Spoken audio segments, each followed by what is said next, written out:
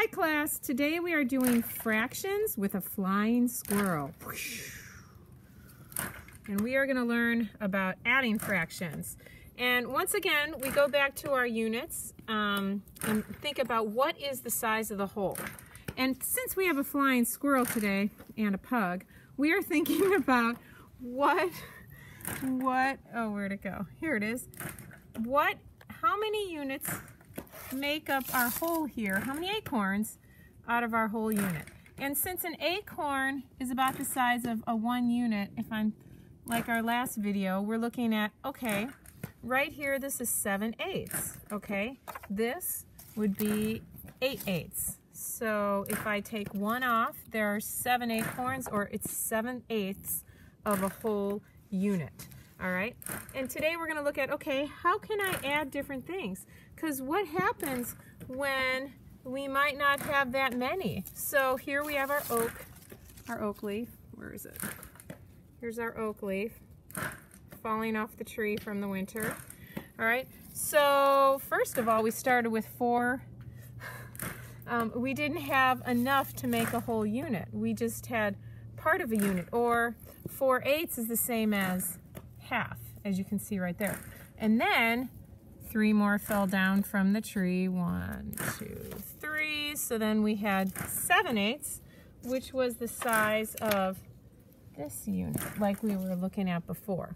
All right, so you can see how we're putting these together. We're taking 4/8 plus 3/8, which equals 7/8. So as you're working, I want you to think about some other challenges. So I'm going to give you 2 challenges here. 4/8 plus 3/8. So that was the one we just did. 4/8 plus 3/8. And what does that equal? Pretty basic stuff here. So we're going to say 7/8. We add, this is the whole unit, and that makes up the fraction of the whole unit. Now we're going to look at 1/2 and 3/6. Look at how the denominators are different numbers, okay? And we talked about this, so this should just be a review. We're looking for a common denominator. All right, so now our whole is different. Our whole is not the 8 bar, because the 8 bar is not a 6. We're breaking ours in 6. So we need a different bar here. We need our 6 bar.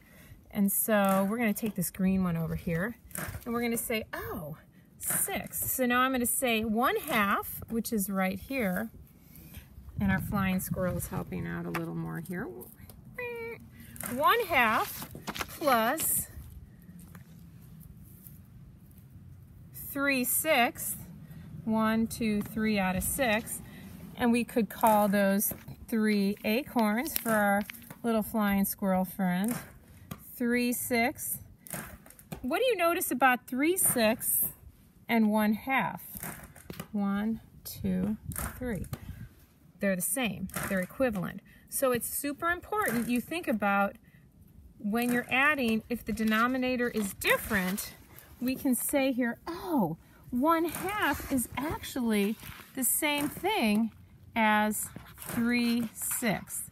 So what we're really saying is 3/6 plus 3/6 equals 6/6, which equals 1 whole unit, which equals a really, really happy, where are you? A really happy flying squirrel. Hope that helps. Bye-bye.